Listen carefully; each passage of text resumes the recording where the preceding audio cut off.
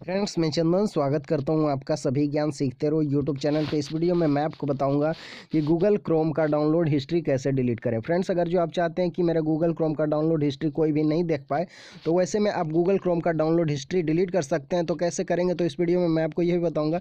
तो ये जानने के लिए वीडियो शुरू से लास्ट तक देखिएगा, और वीडियो पसंद आए तो वीडियो को लाइक करिएगा, और चैनल को सब्सक्राइब नहीं किया है तो सब्सक्राइब करके घंटी को दबा के ऑल पे क्लिक करिएगा। तो चलिए वीडियो शुरू करते हैं और आपको बता देते हैं कि गूगल क्रोम का डाउनलोड हिस्ट्री कैसे डिलीट करें।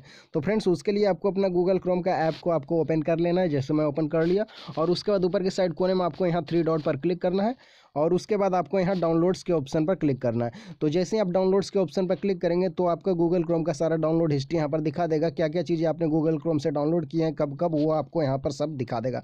देख लीजिए 4 जनवरी का डाउनलोड हिस्ट्री देख लीजिए यहाँ पर दिखा रहा है। ये सब मैं 4 जनवरी को किया हूँ, तो वो सब यहाँ पर हमें दिखा रहा है। तो आपको जिस भी डाउनलोड हिस्ट्री को डिलीट करना है, आप उसको पहले सेलेक्ट कर लीजिए। जैसे मान लीजिए मैं इस हिस्ट्री को डिलीट करना चाहता हूँ ताकि कोई नहीं देख पाए, तो जिस भी हिस्ट्री को आपको डिलीट करना है उस हिस्ट्री पर अपने उंगली को थोड़ा देर दबा के रखिए, और उसके बाद वो वाला सेलेक्ट हो जाएगा।